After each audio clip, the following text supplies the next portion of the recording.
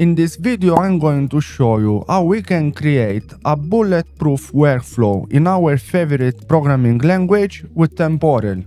Buckle up, let's start. What's Temporal?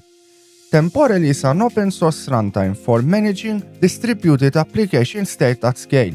In other words, Temporal is a solution to create and manage complex business workflows in a distributed system, such as it is the case in a microservices architecture or a highly available monolithic application. The two main selling points of Temporal are: it promises us to code smarter and faster. We can pick our favorite language between Java, Go, Python, Typescript, PHP, and many more are on the way, and define the business logic in workflow and activity functions. There is virtually no learning curve because we can use the native constructs of the programming language rather than a complicated framework. The Temporal runtime makes all the heavy lifting involved in executing the workflows. It receives workflow execution requests, schedules them, persists their state, and communicates with all the relevant worker services. Top that with a wonderful administrative panel that gives you full visibility on workflows and their state, as well as management functions such as the ability to terminate a workflow. This is massive, this is a game changer. Temporal is addressing the pain points we find when we try to implement complex workflows in a distributed system. Temporal acts as the orchestrator in the saga pattern. As developers, we are relieved from having to implement retries, timeouts, and most importantly, persist state while the workflow is executing. We get this out of the box. That means that our workflows are resilient and durable. A workflow in Temporal can last hours, days, or even months. The next question is, how does it work? The core concepts of Temporal are workflows and activities. The workflow represents the business process we want to model. We could have a workflow to model orders in an online shop. The activities represent the logical steps we need to perform in the workflow, such as reserving a product from the inventory or booking logistics. A workflow in Temporal is just a function written in our favorite programming language that uses the Temporal SDK to interact with the Temporal server. As we already mentioned, we can choose any language we wish. In this particular video, I'm going to stick to Java, but please continue watching the video even if you intend to use another programming language. I'm just explaining the concepts. This is not a step-by-step tutorial. This is an example of a basic order workflow. As you can see, it's very readable. Any programmer can figure out what's happening without too much hand-holding. We reserve products from inventory, book logistics, wait for the package to be delivered, and send a notification asking a review of the product 1 day after the delivery has been confirmed. The workflow has a type or name, and most importantly, its code must be deterministic. That means that given the same input values, the function must generate the same commands in the same sequence.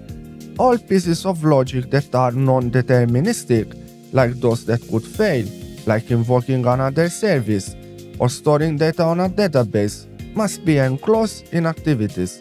Smaller tasks which we do not expect to fail but are still non-deterministic, such as generating a random value, are wrapped inside effects. The reason why workflows must be deterministic is that they are replayed multiple times before their completion. This is where you need to focus because this concept is not straightforward. When we request a workflow execution, the Temporal server is responsible to store the necessary data and schedule its execution by putting it on a task queue. The Temporal server does not actually know how to execute the workflow or what activities are part of it. These are defined in our own codebase and deployed in our applications, known as workers. Each worker is polling those queues and executing the relative tasks. When a worker executes a workflow function, the execution is not done from start to end immediately. Anytime we invoke an activity or other SDK method like side effect or wait, we interact with the Temporal server which decides whether we continue execution or we stop and give control back to the orchestrator. If the requested activity was already executed, the temporal server would fetch its result from the event log and give it back to the workflow function that can continue its execution.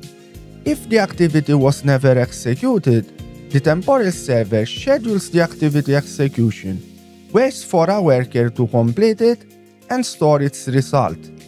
Once this is done, the temporal server is going to schedule a replay of the workflow. The workflow is replayed and stops anytime we need to execute a new activity or we want to wait for a specific condition or amount of time.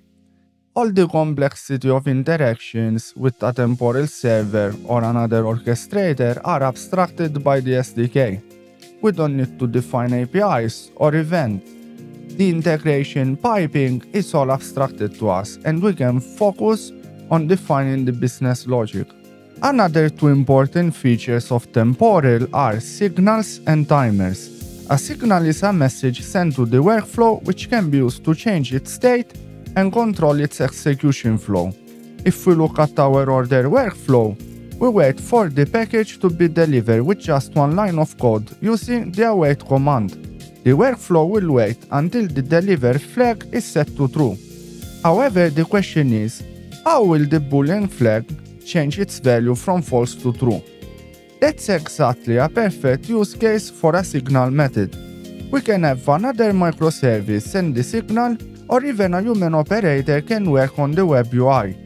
We call the setDelivered method, and that unblocks the workflow execution. Timers are self-explanatory. Rather than waiting for a condition, we wait for an amount of time. It could be 1 second, 1 hour, 1 day, or even 1 year. Implementing the same behavior without temporal would require persistence, message brokers. It would be quite complex. Instead, we can just leverage the SDK and focus on the business logic.